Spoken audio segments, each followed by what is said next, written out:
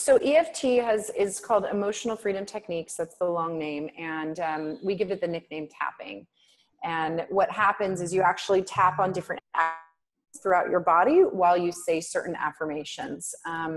And so typically what we do is it's basically, it works kind of like a psychology session. So if you've ever been to a psychologist before and you're talking about a problem that's coming up for you, we're able to use tools to get you rapid transformation. What normally would take 10 years of therapy, I can release in just one session with somebody.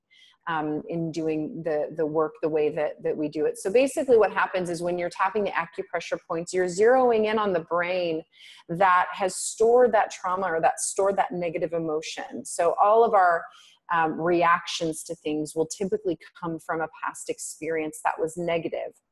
And so what my job is, and my coaches, is what we do is we find those past traumas and we zero in on where that memory is stored in the brain. And actually with brain imaging devices, you can go in and you can see this is our hippocampus, which, well, I'm pretending.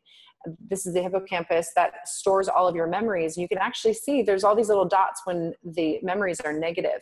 And then the tapping through all the points, what it does is it sends a flood of serotonin to that part of the brain that's been affected, and it actually ends up smoothing that indentation over.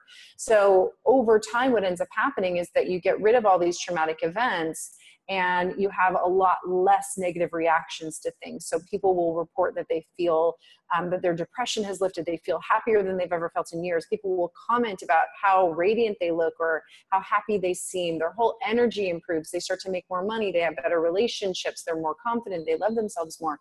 So it's just a really, really fantastic way. You know, anybody that's ever been to a therapist for any problem would just love this technique.